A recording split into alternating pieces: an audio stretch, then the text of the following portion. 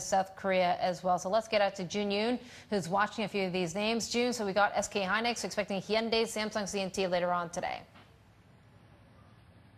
Exactly, Susan. Also, LG Display and KB Financial are coming out today as well. And on the Kospi, if you take a look at the major movers, it's SK Hynix and Hyundai Motors really pushing the index up today. SK Hynix numbers for the second quarter came in just below market expectations, but the markets are focusing on the fact that the operating profit numbers are up 27% year-on-year, and also at 1.3 trillion won, making it significant that this is their sixth straight quarter that they're posting operating profit above the 1 trillion won level.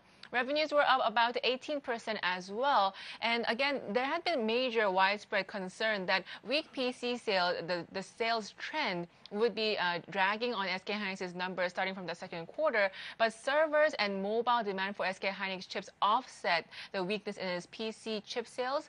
Again, operating profit was up by more than a quarter.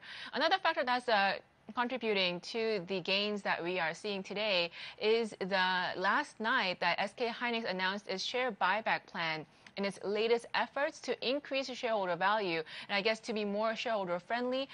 The biggest part that the markets are focusing on is that the size of the buyback was much bigger than market expectations. Also, they're just out with a report right now saying that they will be holding these shares for the long term, that they won't be reselling them after the buyback. SK Hynix will be buying back 22 million shares, which is more than the 3% of all of its total common shares outstanding. And analysts are saying that this is a good move to stabilize the stock. Susan, back to you.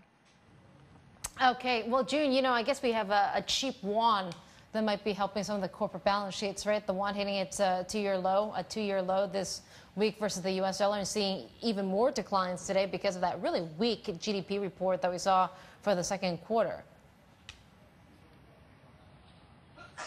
Exactly, Susan. So we are seeing the won weaker against the dollar at 11.61 won per dollar this morning. And also this is, I guess, moving the stock as well for Hyundai Motors. Hyundai Motors has been on a roller coaster ride following the won's moves. And today, ahead of its earnings, we are seeing about a 3% jump for the stock.